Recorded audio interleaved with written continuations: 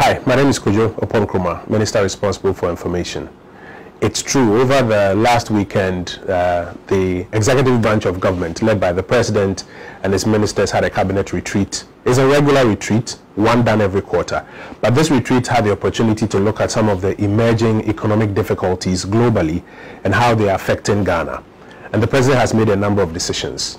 One, he's made a decision on the borders, when to open the borders, the residual preventive systems to put in place at the borders to ensure that while the borders are opened, we still don't have infections crossing over from our borders into the Ghanaian jurisdiction. And again, while the borders are open, we're able to protect our populations from the risks of insecurity from the northern frontiers.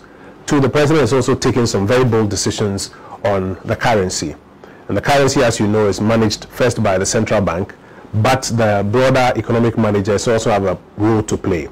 So the central bank today, Monday, after its monetary policy committee meetings, which are even taking place before the cabinet retreat, will announce its measures on what it plans to do on smoothing currency transactions and reducing pressure on the cedi.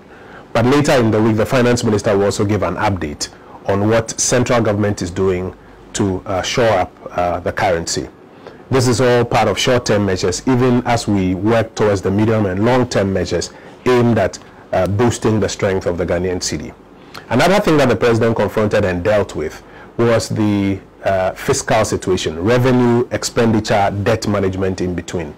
And the President is taking some far-reaching measures and giving some clear instructions. Instructions essentially that will ensure that we stay on the budget deficit target for the year and stay on the deficit path for the next 2-3 years and ensure that the fundamentals are kept firmly in place. The finance minister is engaging with various stakeholders in the economy and who announced to the country sometime this week the details of those fiscal measures. But you can be rest assured that the President has given clear directives on what he will not compromise on.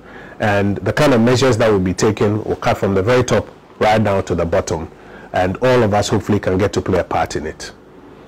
Another matter that Cabinet dealt with and the President took some clear decisions on had to do with fuel prices and inflation. And he's asked the Finance Minister and the Minister for Energy to engage with stakeholders in the economy, particularly on the fuel side, on how to ensure that some lasting solutions are brought to bear that ease the pressure, so that despite increases on the global front, we can do something about the situation here in Ghana a little bit. We look forward to the entire country supporting these measures, even as they are announced later this week. All the best.